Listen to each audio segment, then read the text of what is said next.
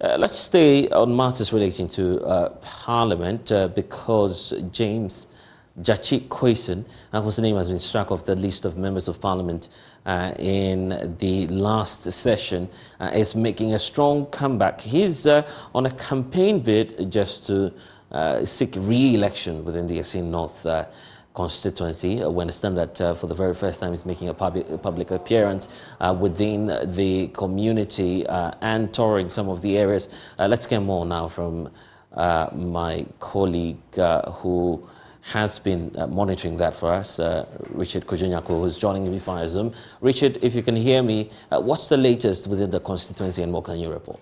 Richard, if you're with me, I'm just wondering what James Gyakye Quayson has been up to.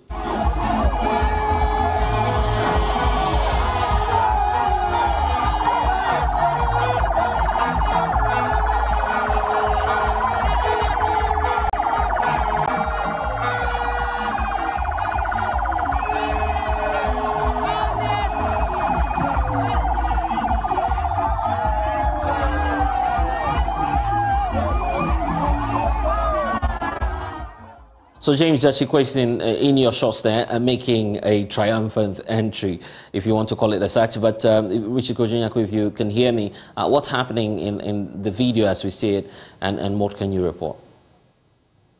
Okay, so James Gyakye Quayson, the former MP for the Assin North, is just entering with officials of the NDC to the Assin North constituency officially to begin the campaign. In fact, the NDC has indicated that he is going to be their candidate, and so there's not going to be any primaries to be held by the NDC. So that is what you see in your shot here in the Assin North constituency.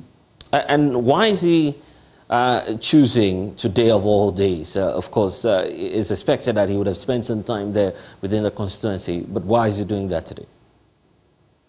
Well, so today precedes the parliamentary primaries of the MPP, and so they chose today to also get into the constituency officially to begin their campaign. In fact, some officials of the NDC have been in the constituency for some time now, and they have been engaged in some campaigns. So they've divided themselves into blocks, and so they have taken some of the major towns, and that is where active campaigning is ongoing. If you go to the Assin North constituency, there is an aggressive construction of roads. They are giving the major roads within the towns in the Assin North constituency some facelifts. And so people are also divided about the kind of construction that is ongoing. Hello, Richard. Okay, we seem to have lost Richard briefly. We'll bring him back to know much more about the NPP strategy as well. But you see supporters of James Gyakye Quayson following through on that convoy, where, of course, he's making arguably the first public appearance or grand entry into a constituency which once used to be his own, serving the people as their member of parliament. But Richard, if you can hear me, well, it appears we do not have Richard back on with us. We'll get him and get you some more updates. Now, some residents of Kumeu in the Ashanti region are unhappy with the pace of work in the area, particularly when it comes to the construction of roads within the community. The concerned residents claim that the speed of work experienced ahead of the recent by-election has slowed.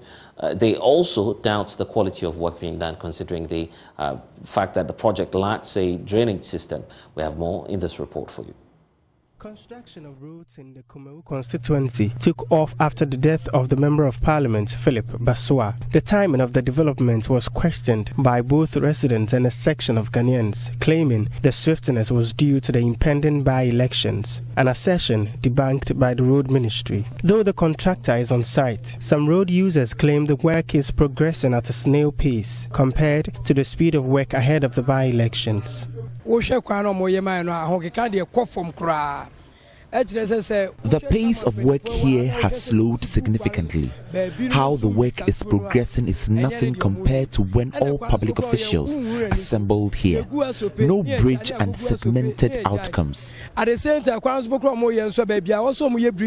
no bridge. From here to Bodumase has been tarred, but the next town has been neglected. From Fijase to the Zongo has been tarred, but not the next town. We don't understand.